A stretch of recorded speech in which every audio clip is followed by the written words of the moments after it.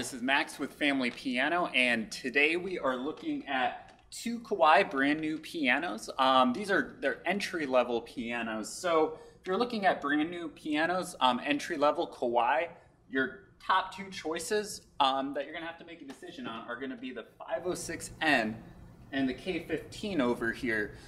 These two pianos are similar in a lot of ways, but there's also some key differences. So I'm gonna really be looking, and describing as a player the strengths of each instrument and what might suit you better. So we have the 506N over here. Now this guy is our institutional piano, meaning it's built to be very strong, very versatile. You can see here it's pretty wide. Both of them, have a felt mute rail, very nice. But some really nice things with these institutional pianos, they are built large, giving a lot of room for that sound to echo within the piano. They also have even stronger construction. You can see here, I'll try pulling it out a little bit. The 506N, it actually has 5 back posts as opposed to 4 on the K15. Giving it a stronger construction. These are meant as institutional pianos to be put into a practice room, and really they're made to have a very versatile, kind of middle ground sound so that players of all different genres can play on them for many, many hours a day. And it's a piano that's supposed to not take sides when it comes to genre and playing style. And here we have the K15. Which is actually going to be a little more similar to the rest of the K series, like the K200, the K300, etc. So some differences, the K15 is going to come in polished finishes. So if you want something really classy, really polished, K15 is going to be the way to go. Another thing I noticed is going to be the key top differences. Here's the K15, and here is the 506N.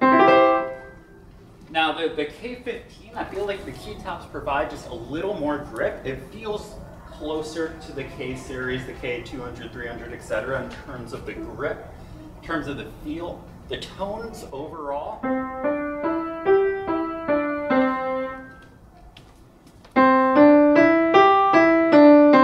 pretty significantly different. The K15 turns, the sound, I describe it as, it sounds more intimate. More of a rounded nature to the sound, and it sounds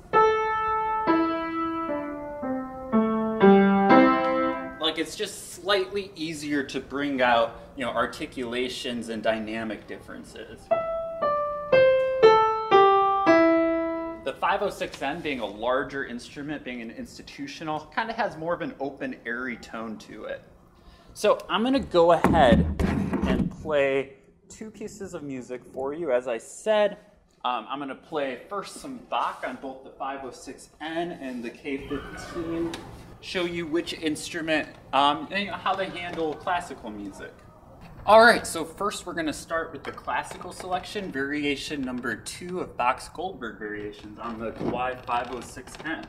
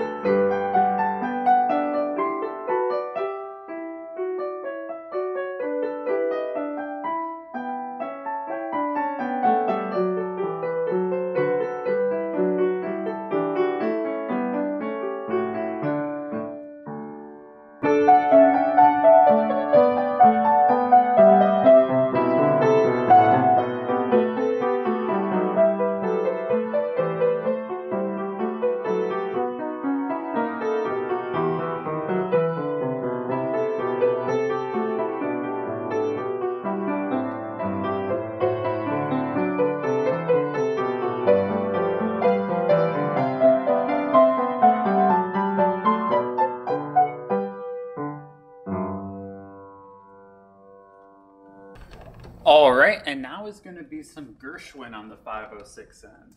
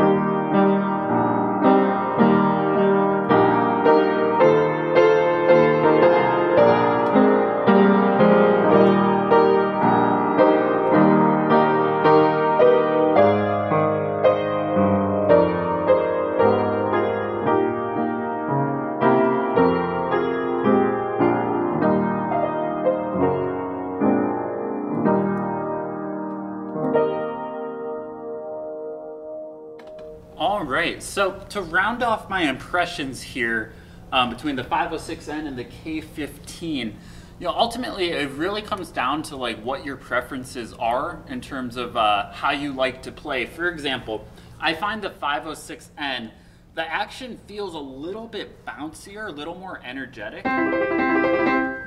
And the K15 action feels a little bit smoother.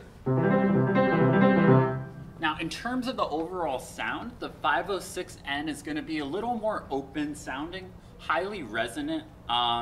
It's going to be a little bit brighter too, which is a big thing with Kawais, because Kawais turn out very warm most of the time. So if you're looking for just a touch brighter than your typical Kawai sounds, the institutional models are a good way to go. In terms of overall volume, you get a slight edge with the 506N. I'm going to show you the height difference here. It's not significant. It's pretty slight actually. Basically the 506N gives you ½ an inch extra height. The big difference is going to be just in terms of the depth of the instrument. It's a lot larger, a lot more room for the sound to bounce around.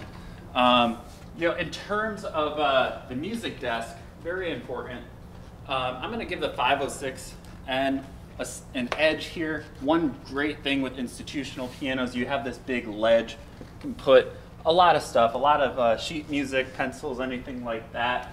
The K15 has this style of music desk here, which is fine and it works, the vast majority of the time for most anything. But if you want something that's going to be really good in a teaching studio or an instrument that's going to be shared by a lot of different kinds of musicians, 506N is going to be the way to go.